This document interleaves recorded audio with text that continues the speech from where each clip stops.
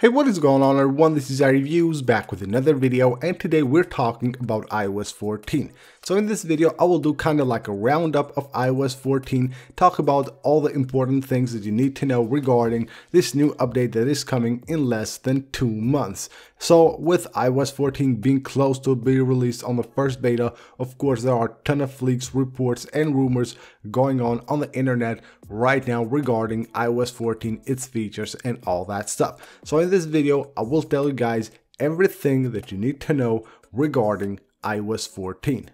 Let's start it off with some really important features that have been leaked recently. One of them is called Clips. Now this feature allows you to use parts of different apps without having the apps installed on your device. So basically Clips will allow you to use specific parts of third-party apps without having the app downloaded on your device. This feature will allow you to try like different features of the app by simply scanning a QR code, and that will be really interesting. So this is a report coming from 9to5Mac. They have analyzed this new API from Apple, and they say that it allows devs to offer like interactive and dynamic content from their apps to even basically users that don't have them installed on their devices. You can scan a QR code and basically it will show you like an interface from where you can interact with different features of that app without having the app installed on your device. And that's really interesting, a very cool feature, allowing you basically to try out apps without having them installed. Really interesting to see how Apple will implement this, and of course how devs will take advantage of this new feature coming from Apple. Something really interesting regarding the home screen of the iPhone on iOS 14. As you probably know, if you have seen my last video and other YouTubers videos, we had reports that basically widgets are coming to the iPhone home screen, not just on the page on the left but on the home screen where the icons are. So this was basically a report from 9to5Mac. They had reported this based on the code found on iOS 14 on a build of iOS 14 which they have.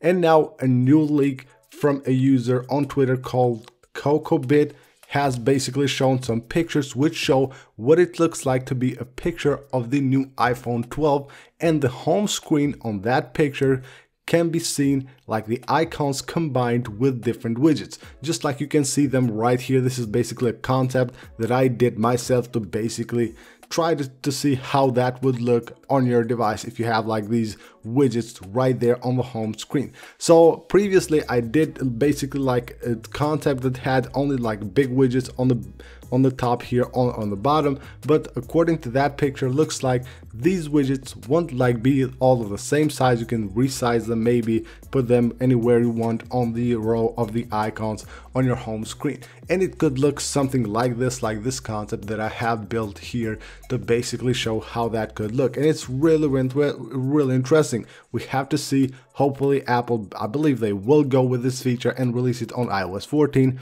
and then we will have to wait and see how devs will take advantage of this new feature and have all those like interactive basically widgets on the home screen of the iPhone. This will be very interesting. This will like open a whole new like channel for devs to create like some apps that are basically concentrated more on the widgets, and that should be really cool. So this is a really important feature and a game changer to iPhone if Apple decides to go with this on the final release of iOS 14. There are of course other important features that are coming to iOS 14. The list view on the home screen, I know some people hate this idea, some love it, but basically it could look something like this. This is also something that I have created myself. It might not look like this at all, but I just created this based on the view that we have on the Apple Watch. So basically what this will be is like a section that you go where you can easier find an app. This by any means won't be like the default home screen of your iPhone, but just something like a part of iOS where you can go and just browse your apps and find them faster. So basically you would have the option to go to the list view. You can sort the apps based on size or name or something like that, or maybe even usage. And of course you would also have like Siri suggestions right there of the apps that you use most on that part of the day when you're searching for apps. And another really important feature that is reported coming to iOS 14 is the default apps. So basically right now on your iOS device, you cannot use third-party apps as default apps, like for mail or browsing. You tap on a link, it will open it in Safari, even though you use another browser. So with iOS 14, Apple is set to bring this feature to your iPhone. So basically you will be able to use other third-party apps as your default app. You want to browse with Chrome, you can do that, not just have to use Safari all the time. That will be very, very welcome. I know a lot of people have been asking for this feature for a really, really long time.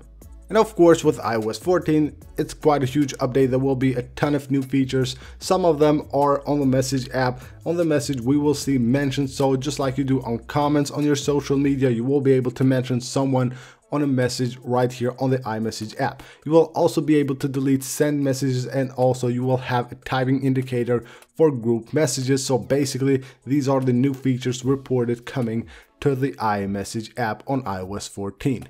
Big changes are also coming on the wallpaper section. Now this is a screenshot from iOS 14. Now we talked earlier about the widgets. This is the home screen, this is the lock screen. You will have the option to add this like blurred look on the home screen in order for the widgets to look better and see more details on the widgets. So this is the all new look of the wallpapers on iOS 14. So you will have different appearances to choose for the home screen in order to adapt better to the widgets that you have installed. iOS 14 is also bringing collections to the wallpaper, so you will be able to add different collections from third-party apps, and you will also have different categories of wallpapers. So right here you can see we have iOS 13, then we have classic stripes. You will have there like flowers and all that stuff, like different categories that you can choose, basically add different collections to your wallpapers from third-party apps. There are, of course, other smaller features that are coming to iOS 14. One of them is a new fitness app that will be a default app on iOS 14.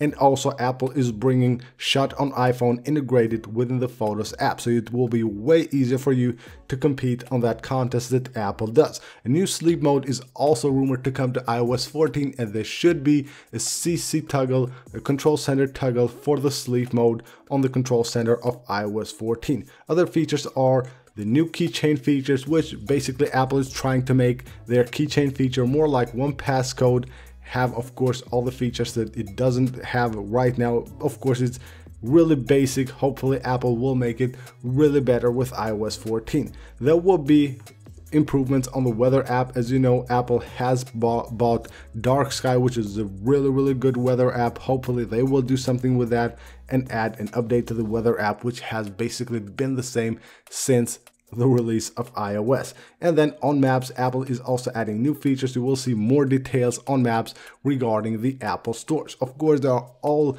other kind of smaller features that have been reported, but those are like features that might be dropped during the process of creating iOS 14. So we will have to wait more to see if those will make iOS 14 or not. Now let's get to some really important information you need to know regarding iOS 14.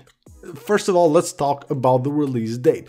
I know there have been rumors that iOS 14 might get postponed and we will have to wait more to see iOS 14, but a new report claims that there will be no delay on the release of the first beta of iOS 14, and it will be released on June 1st when WWDC 2020 will start. So that's a really great news. If you're waiting for iOS 14 to install the beta, you will have it on June 1st. There will be no delay. The devs have been working from their home during this, of course, this basically the thing that is going on right now on the world, the pandemic and all that. They have been doing a great job, of course, and we will have beta 1 of iOS 14 on June 1st at the start of WWDC 2020, which of course will be all online. There will be no like real event. The event will totally be online.